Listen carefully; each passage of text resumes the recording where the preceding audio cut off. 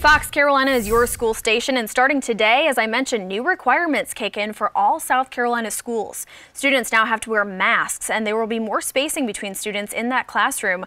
It all comes as school leaders try and slow down the spread of COVID-19. Fox Carolina's Lindsey Gibbs is live this morning with details from parents as well as school officials. So, Lindsey, you got to pack a mask if you're going to ride the bus, it sounds like.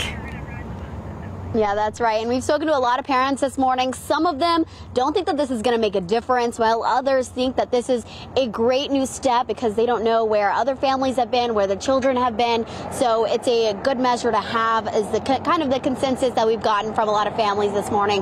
Now we're outside of Malden Elementary School. A lot of kids are being dropped off here this morning. Those buses are having to go around back to drop off those students here.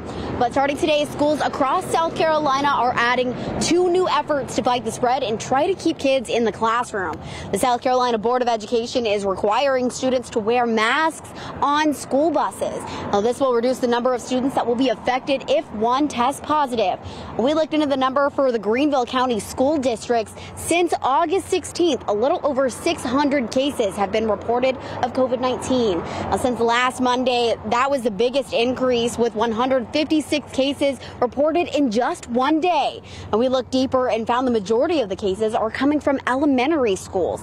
DHEC is also increasing the distance to 6 feet for students to be considered close contact to another who is COVID positive. Starting today, close contact students are required to quarantine unless they are vaccinated, or if both students, the positive and the close contact student, are masked and 6 feet apart. And we talked with parents this morning about the new guidelines. Take a listen to what one woman tells us.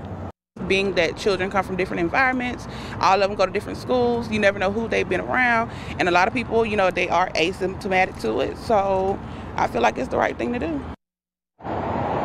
This is happening in schools all across the state, not just here in Greenville County, but we did talk to a lot of school officials here, and coming up in the next half hour, you'll hear from them about these guidelines. Back to you.